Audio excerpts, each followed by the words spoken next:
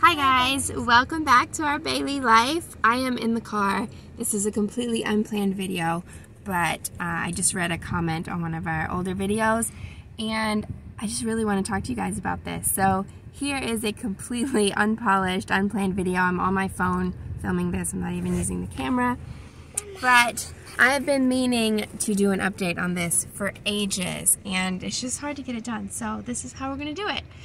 What am I talking about? I'm talking about the video that we filmed actually a couple of years ago now, I think, on high needs babies. And I wanted to give you guys an update because there's been so many comments on that video and so many people sharing stories and asking for help and asking for updates. And so I really wanted to touch on that again. So the first thing I want to say is, since I made that last video and all of this time has passed and I've learned so much more now, I've realized that I think the much better term is actually a highly sensitive child, and that is why they have these unique needs, is because they are highly sensitive.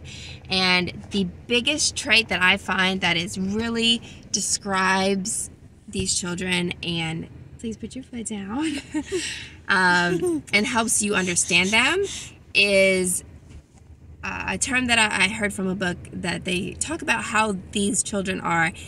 They deeply process things. And I think that's just the best description.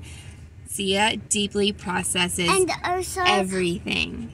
I have painted nails. She's very excited that she got her nails painted. Yeah, and I'm sorry because Mimi and Papa are coming up for my birthday. Yes, they are. So with highly sensitive children, they are very sensitive to everything, lots of different things. And there's also a lot of variation between highly sensitive children. So they may show sensitivities in different areas. They may express their sensitivity, like their feelings, in different ways. So there's a lot of uniqueness even within highly sensitive children. But I think the most common thing, the trait that is shared across the board, is that they are deeply processing everything. And so it's quite overwhelming for them to take in, and as you can imagine, it makes them quite emotional. They have more reaction because of how much they're taking in and how much they're processing things. And then also those reactions and emotions are stronger because of this unique personality type. So just to understand that is helpful, and to read the comments from other parents who have been through this, it just helps you not feel so alone. It helps you understand your child a bit more.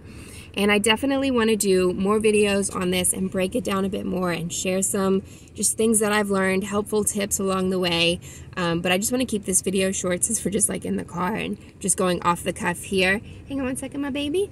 One thing I will say, there are two things I want to touch on first. One thing is, there is a book called Highly Sensitive Child. I highly recommend reading it. Get the audiobook, get the tangible book, whatever, but read that book. It will help you understand your child a lot more and help you help them.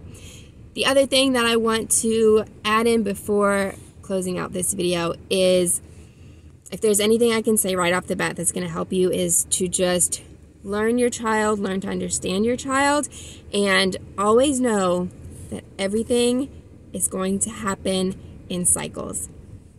And so when you think you get through something, it's going to show back up again. Like, you're never just like, oh, it's over, that's done with. Once you learn to expect that they are going through cycles in their development and things are always going to cycle, you can feel more prepared to handle it. You expect that it's coming, you know that it's going to happen again, and you can be more prepared next time it pops up. And also just help you to be better prepared to help aid them through all of their feelings and emotions. Like, whether it is tantrums and reactions, like they go through phases, cycles with that. They're going to have big moments for several weeks at a time, and then they will be an angel for a couple weeks, and then it's going to pop up again. Same thing with sleep. They're going to have a really hard time sleeping, and then it'll pass. And then for a few weeks they sleep wonderfully.